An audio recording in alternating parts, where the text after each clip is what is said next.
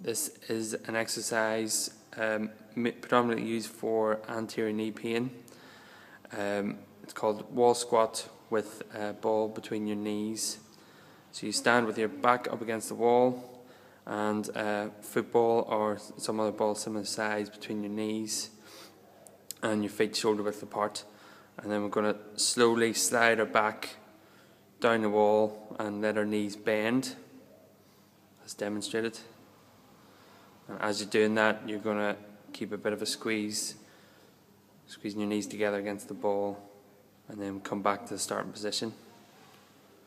And we repeat that again, so slide your back down the wall, let your knees bend, keep a bit of tension against the ball, and then return to start position again. And we'll do one more repetition. And remember to only bend your knees to a comfortable position, not too far to exacerbate the pain at the front of your knees too much.